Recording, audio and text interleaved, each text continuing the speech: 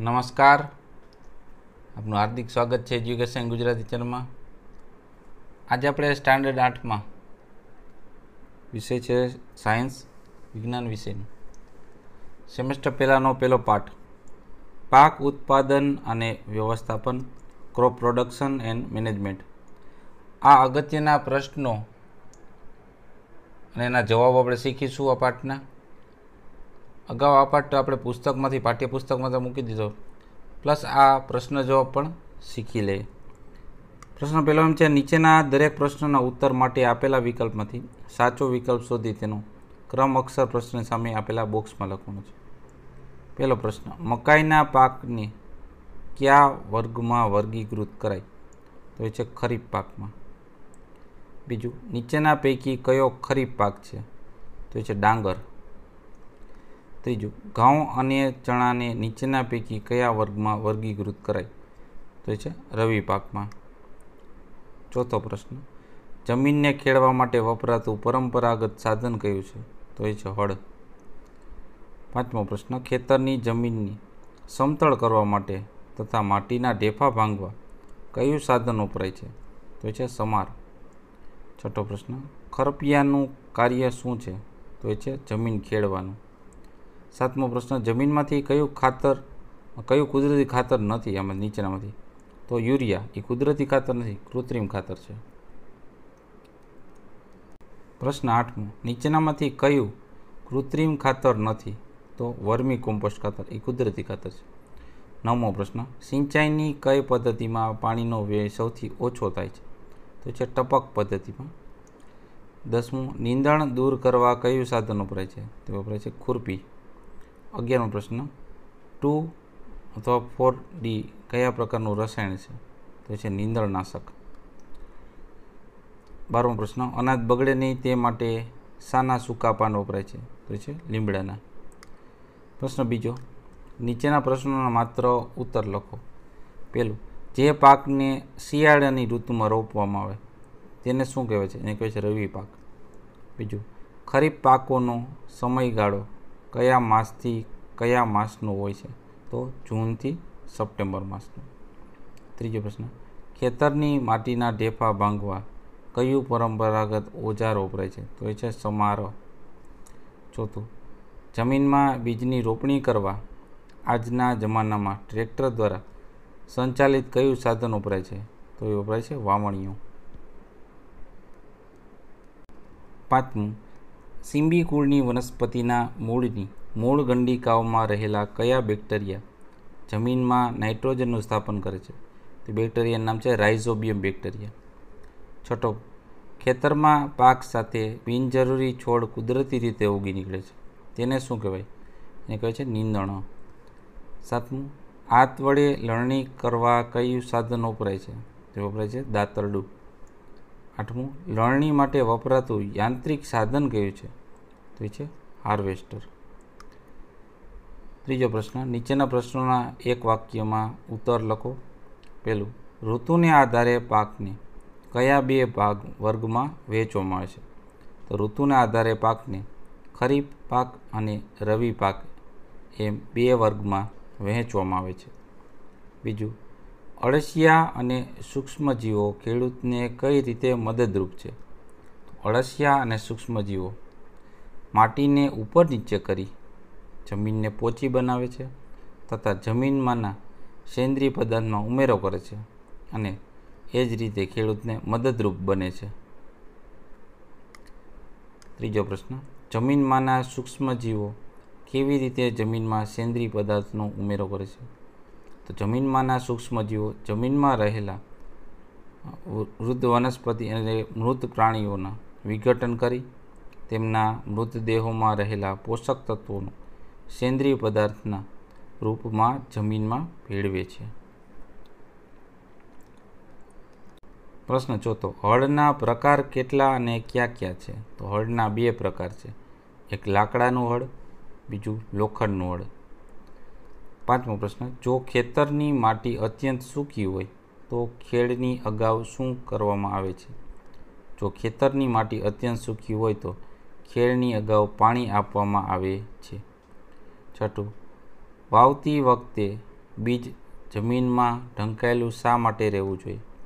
તો વાવતી વખતે બીજ જમીનમાં ઢંકાયેલું રહે તો પક્ષીઓ દ્વારા બીજને થતું નુકસાન અટકે છે.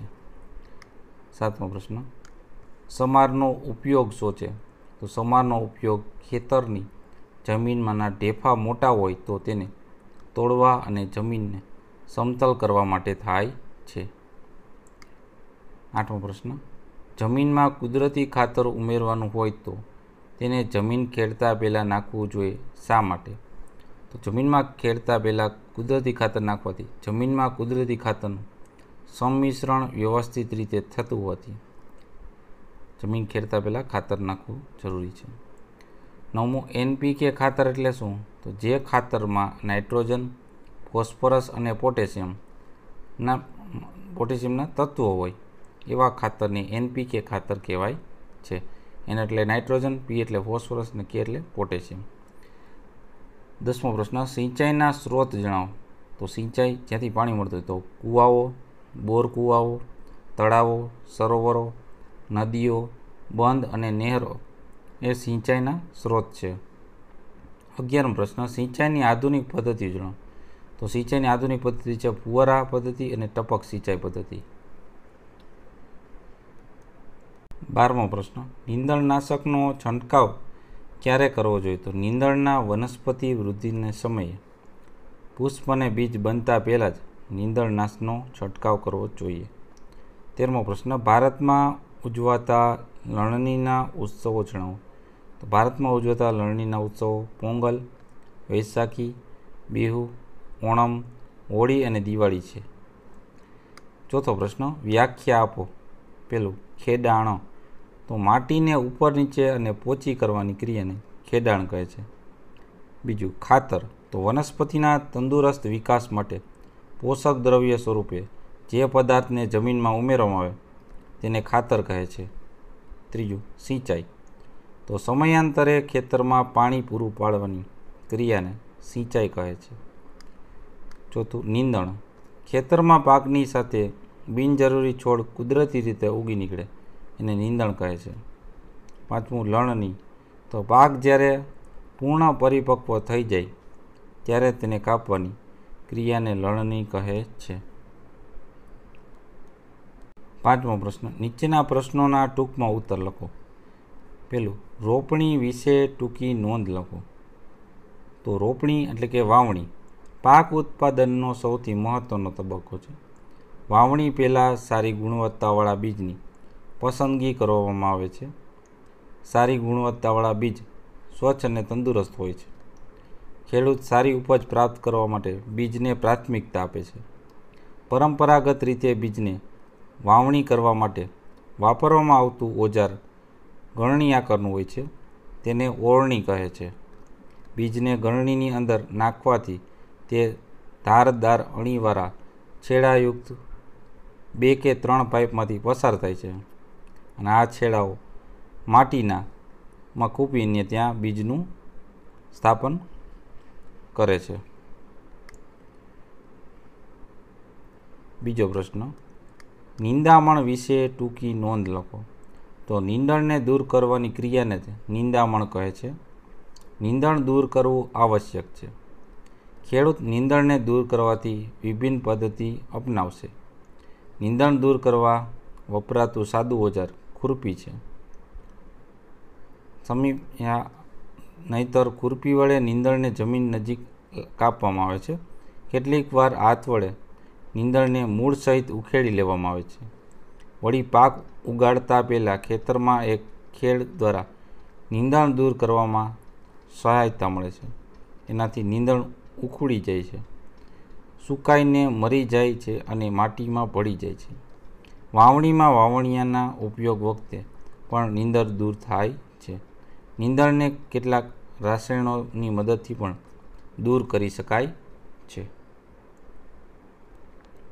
ત્રીજો પ્રશ્ન, થ્રેશિંગ વિશે ટૂંકી નોંધ લખો. તો પાક જ્યારે પૂર્ણ પરિપક્વ થાય ત્યારે તેની કાપણી કરવામાં આવે છે. કાપવામાં આવેલ પાકને બીજ કે દાણા કણસલામાં જ હોય છે.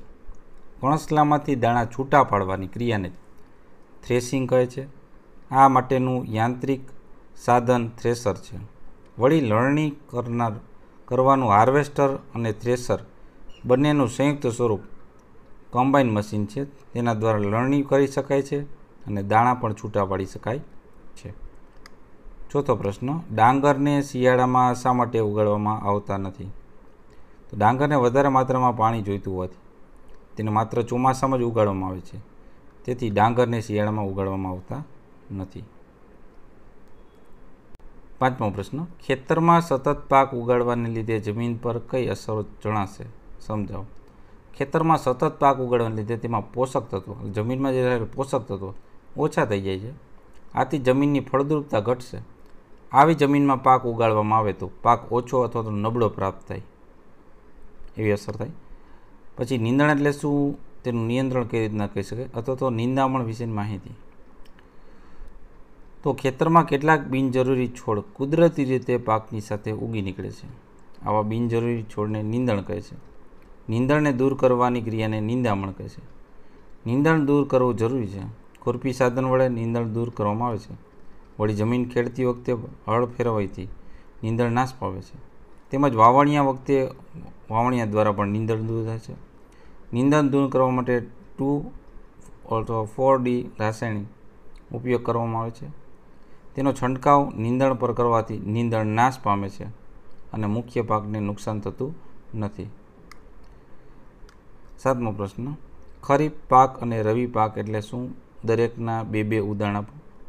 ખરીફ પાક એટલે કે વરસાદની ઋતુમાં રોપવામાં આવે એ પાકને ખરીફ પાક કહે છે. દાખલા તરીકે ડાંગર છે, મકાઈ. રવિ પાક તો શિયાળામાં રોપવામાં આવતા પાકને રવિ પાક કહે. દાખલા તરીકે ઘઉં, ચોખા, જીરું છે. પ્રશ્ન 8, ખેતી કામમાં વપરાતા ઓજારોના 4 નામ આપી દરેકનો ઉપયોગ જણાવો. તો પહેલું છે હળ, જમીનને ખેડ કરવા માટે. બીજું સમાર છે, ઢેફા ભાંગવા, જમીન સપાટ કરવા માટે. ત્રીજું વાવણીઓ, તો બીજને વાવવા માટે. ચોથું ખુરપી એટલે નીંદણ દૂર કરવા માટે. પાંચમું દાંતરડું, પાકની લણણી કરવા તથા નીંદણ દૂર કરવા માટે. છઠ્ઠું દાંતાવાળો કરબ, તો નીંદણ દૂર કરવા માટે, ખેડ સારી અને જમીન પોચી કરવા. સાતમું છે થ્રેશર, અનાજમાંથી કણસલા કે ડુંડામાંથી દાણા છૂટા પાડવા માટે. નવમો પ્રશ્ન, કુદરતી ખાતર, કૃત્રિમ ખાતરના નામ જણાવો. તો કુદરતી ખાતર નામ આ પ્રમાણે છે: છાણિયું ખાતર, કોમ્પોસ્ટ તથા વર્મી કોમ્પોસ્ટ ખાતર. ત્રીજું છે લીલો પડવાશ. ચોથું ખોળનું ખાતર. પાંચમું ગોબર ગેસ પ્લાન્ટમાંથી મળતું ખાતર. હવે જો આપણે રાસાયણિક ખાતરના નામ આ પ્રમાણે છે: એક છે યુરિયા, બીજું એમોનિયમ સલ્ફેટ, ત્રીજું સુપર ફોસ્ફેટ, ચોથું પોટાશ, પાંચમું ડાય એમોનિયમ ફોસ્ફેટ DAP, છઠ્ઠું છે NPK ખાતર. તો આ છે કૃત્રિમ ખાતરના નામ. પ્રશ્ન 10, કુદરતી ખાતરના ફાયદા જણાવો. 1, કુદરતી ખાતરથી જમીનનું બંધારણ સુધરે છે. બીજું, જમીનનો જળ સંગ્રહ ક્ષમતામાં પણ વધારો થાય છે. ત્રીજું, પાકને બધા પોષક તત્વો મળે. ચોથું, જમીન છિદ્રાળુ બને જેમાંથી વાયુ વિનિમય એટલે વાયુ અવર જવર સરળતાથી પ્રાપ્ત થાય છે. પાંચમું, તે ફાયદાકારક સૂક્ષ્મજીવોમાં વધારો કરશે. છઠ્ઠું, કુદરતી ખાતરની અસર લાંબા સમય સુધી રહે છે, તેથી તેને વારંવાર નાખવું પડતું નથી. સાતમું, આ ખાતર પાણીમાં અદ્રાવ્ય હોવાથી વરસાદના પાણી સાથે સહેલાઈથી ધોવાઈ જતું નથી. આઠમું, તે પ્રમાણમાં સસ્તું પડે છે. 11 પ્રશ્ન, કૃત્રિમ ખાતર વાપરવાના ફાયદા જણાવો.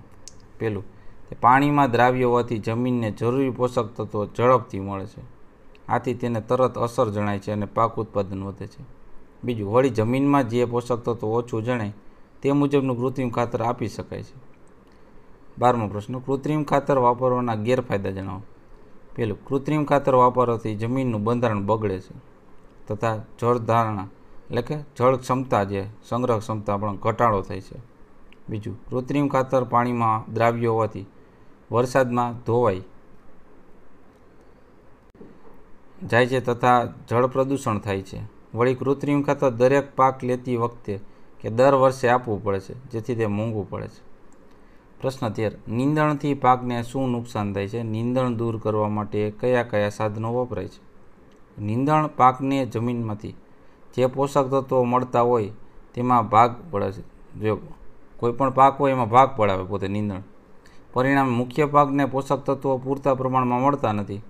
આ ઉપરાંત નીંદણ પાકને મળતો પ્રકાશ અને પાણીમાં પણ ભાગ પડાવે છે. આથી મુખ્ય પાક ઓછો ઉતરે છે. નીંદણ દૂર કરવા માટે ખુરપી, કોદાળી જેવા સાધનો વપરાય છે. પ્રશ્ન 6. વૈજ્ઞાનિક કારણ આપી સમજાવો. પેલું, ખેતીમાં આધુનિક ખેત ઓજારોનો ઉપયોગ કરવો જોઈએ.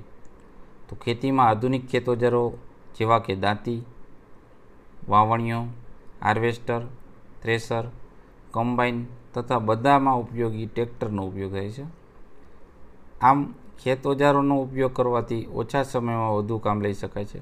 વળી તેમાં માનવ બળ કે પ્રાણી બળનો ઉપયોગ થતો ન હોવાથી ખેડૂતને ભારે પરિશ્રમ કરવાની મુક્તિ મળે છે અને સમયસર કામ પાર પડે છે.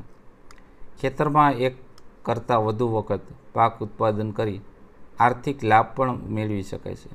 આથી ઉત્પાદન વધે છે અને પાકનો બગાડ થતો નથી.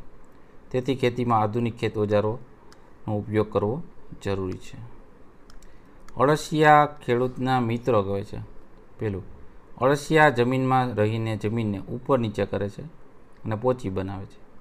બીજું, અળસિયા જમીનમાં રહી સેન્દ્રિય પદાર્થનો ઉમેરો કરતા રહે છે.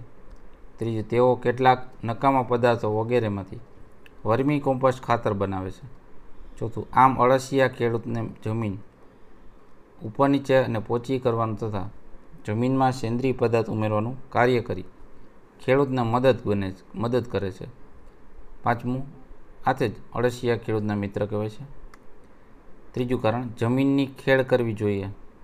પેલું, જમીનની ખેડ કરવાથી જમીનમાં રહેલા ઢેફા ભાંગી જમીનના કણ છૂટા પડે છે. બીજું, વળી ખેડ કરવાથી જમીનની માટી ઉપર નીચે થાય છે. ત્રીજું, આથી જમીનમાં હવાની અવરજવર પણ વધે છે અને જમીન પોચી બને છે. ચોથું, પોચી જમીનમાં વાવેલ બીજ સરળતાથી ઉગે છે. પાંચમું, બીજના અંકુર તથા જમીનમાં રહેલા સૂક્ષ્મજીવો અને અળસિયાને શ્વસન માટે જરૂરી હવા મળી રહે છે. આથી જમીનની ખેડ કરવી જરૂરી છે. ચોથું, પાકની ફેરબદલી કરવી જોઈએ. પેલું, એક જ જાતનો પાક સતત લેવામાં આવે તો જમીનમાં રહેલા પાકને જરૂરી એવા ચોક્કસ પોષક તત્વો તે પાક દ્વારા સતત શોષાઈ રહે છે. બીજું, તેથી જમીનમાં તે ચોક્કસ પોષક તત્વોની ઉણપ પેદા થાય છે અને પાક ઓછો ઉતરે છે. ત્રીજું, અનાજ અને કઠોળની પાક વારાફરતી લેવામાં એટલે કે પાકની ફેરબદલી કરવાથી જમીનનો કસ જળવાઈ રહે છે, જમીનના પોષક તત્વો જળવાઈ રહે છે. ચોથું, કઠોળનો પાક વાવવાથી તેના મૂળમાં આશ્રય લેતા રાઇઝોબિયમ નામના બેક્ટેરિયા નાઇટ્રોજનનું સ્થાપન કરી જમીનની ફળદ્રુપતા વધારવાનું કાર્ય કરે છે. પાંચમું, વળી પાકની ફેરબદલીથી પાકને નુકસાન કરતા જીવાત પર પણ નિયંત્રણ આવે છે. આથી પાકની ફેરબદલી કરવી જોઈએ. પાંચમું, કૃત્રિમ ખાતરનો ઉપયોગ ઘટાડવો જોઈએ. પેલું જોઈએ તો કૃત્રિમ ખાતરના વધુ પડતા ઉપયોગથી જમીનનું બંધારણ બગડે છે. બીજું, કૃત્રિમ ખાતરના વધુ પ્રમાણથી કેટલીક વાર પાક બળી જાય છે અથવા પાક ઓછો ઉતરે છે. ત્રીજું, કૃત્રિમ ખાતરની અસરથી જમીન પ્રદૂષિત થાય છે તથા જમીનમાં રહેલા ઉપયોગી સૂક્ષ્મજીવોનો નાશ પામે છે. પરિણામે જમીનમાં સેન્દ્રિય પદાર્થનું પ્રમાણ ઘટવાથી જમીનની ફળદ્રુપતા પણ ઘટે છે. તેથી કૃત્રિમ ખાતરનો ઉપયોગ ઘટાડવો જરૂરી છે. તફાવત જોઈએ. પહેલું છે કુદરતી ખાતર, બીજું છે કૃત્રિમ ખાતરનું. કુદરતી ખાતર વનસ્પતિ અને પ્રાણીઓના અવશેષના વિઘટનથી બને છે, જ્યારે કૃત્રિમ ખાતર કારખાનામાં રાસાયણિક પ્રક્રિયાથી બનાવવામાં આવે છે. કુદરતી ખાતરના ઉપયોગથી જમીનનું ભૌતિક બંધારણ સુધરે છે, જ્યારે કૃત્રિમ ખાતરના ઉપયોગથી લાંબા ગાળે જમીનનું ભૌતિક બંધારણ બગડે છે. બીજો તફાવત, ટપક સિંચાઈ પદ્ધતિ, ફુવારા પદ્ધતિ. બરાબર, ટપક સિંચાઈ પદ્ધતિ વડે સિંચાઈ કરવાથી પાણીનો વ્યય ઓછો થાય છે, જ્યારે ફુવારા પદ્ધતિથી ટપક સિંચાઈ પદ્ધતિ કરતાં પાણીનો વ્યય જરા વધુ થાય છે. ટપક સિંચાઈ પદ્ધતિમાં છોડને પાણી મળતું હોવાથી બાકીની જમીન કોરી રહે છે, આથી નીંદણ ઉત્પન્ન થતું જ નથી. જ્યારે ફુવારા પદ્ધતિમાં છોડને અને આસપાસની જમીનને પણ પાણી મળે છે, જેથી નીંદણ ઉગી નીકળે છે. પ્રશ્ન 8, વર્ગીકરણ કરો. રવિ પાક, ખરીફ પાક.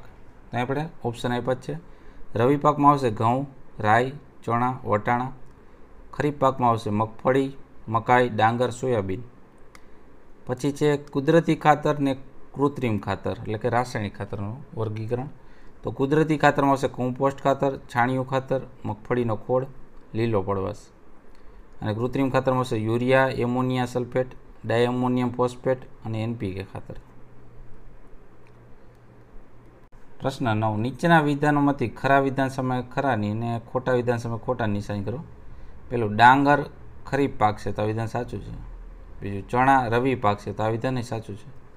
ત્રીજું વાવણી અને સિંચાઈ માટે ખેતરને સમતળ કરવું આવશ્યક છે તો આ વિધાન સાચું છે. ચોથું થ્રેસર નીંદણને દૂર કરવા અને જમીન પોચી કરવા વપરાય છે તો આ વિધાન ખોટું છે. પાંચમું વાવણી પહેલાં ખેડૂત સારી ગુણવત્તાવાળા બીજની પસંદગી કરે છે તો આ વિધાન સાચું છે. છઠ્ઠું કૃત્રિમ ખાતરના ઉપયોગથી જમીનના બંદરમાં તેમજ જળ સંગ્રહ ક્ષમતામાં વધારો થાય છે તો આ વિધાન ખોટું છે. પ્રશ્ન 10. ખાલી જગ્યા પૂરો. પેલું એક સ્થાન પર એક જ પ્રકારની મોટી માત્રામાં ઉછેરવામાં આવતા છોડને પાક કહેવાય છે. બીજું ક્ષતિગ્રસ્ત બીજ પાણીની સપાટી પર તરવા લાગશે. ત્રીજું પાક ઉગાડવા માટે પર્યાપ્ત સૂર્યપ્રકાશ તેમજ જમીનમાં પાણી તથા પોષક દ્રવ્ય આવશ્યક છે.